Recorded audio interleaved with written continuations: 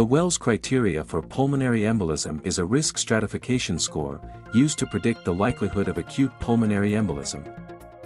In individuals whose medical history and physical examination indicate that acute PE could be a probable diagnosis. So, here's a model to diagnose PE based on Wells criteria. But remember, the model should be applied only after a history and a physical examination suggest that venous thromboembolism as a diagnostic possibility.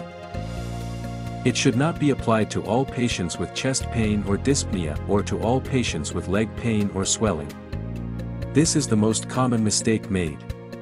Also, never ever do the D-dimer first, before the history and physical exam. The monster in the box is that the D-dimer is done first and is positive, as it is for many patients with non-conditions, and then the physician assumes that venous thromboembolism is now possible and then the model is done. It's an amazing calculator by MD-Cal, which is an amazing tool website for medical students to calculate any kind of score. Moving on, here we can see that we need to take history to rule out the best probable answer to these 7 questions. First, we need to look for the clinical signs and symptoms of DVT, which include swelling in the affected leg. Rarely, there's swelling in both legs. The pain often starts in your calf and can feel like cramping or soreness. There could be red or discolored skin on the leg, and there could be a feeling of warmth in the affected leg.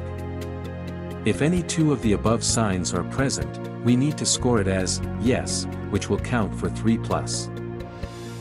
Now, the next question is quite tricky, and you need to know what exactly a patient with PE looks like. PE has a wide variety of presenting features, ranging from no symptoms to shock or sudden death. The most common presenting symptom is dyspnea, followed by chest pain, classically pleuritic but often dull pain, and cough. Typically, pain gets worsened with breathing and, in severe cases, there may be hemoptysis, syncope, and cyanosis. Based on this data derived from patients, you need to answer the following question. Is PE the number 1 diagnosis or equally likely? If the answer is yes, it will receive a score of 3+ once more. Next is the heart rate. If a patient has a heart rate of more than 100, then yes, it will score more than 1.5+. Next, immobilization for at least 3 days or surgery in the previous 4 weeks will score 1.5+. As the development of DVT is more common during this period and is one of the high risk factors after surgery. Next, look for a history of the patient. Previous, objectively diagnosed PE or DVT can score 1+. Next, the history of hemoptysis score as 1+, and the last variable is whether the patient has malignancy with or without treatment within 6 months, or if palliative care also scores as 1+. On a scale of 1 to 12.5, above 6.5 is high risk, between 3 and 6.5 it is moderate, and below 3 it is low risk of being diagnosed with pulmonary embolism.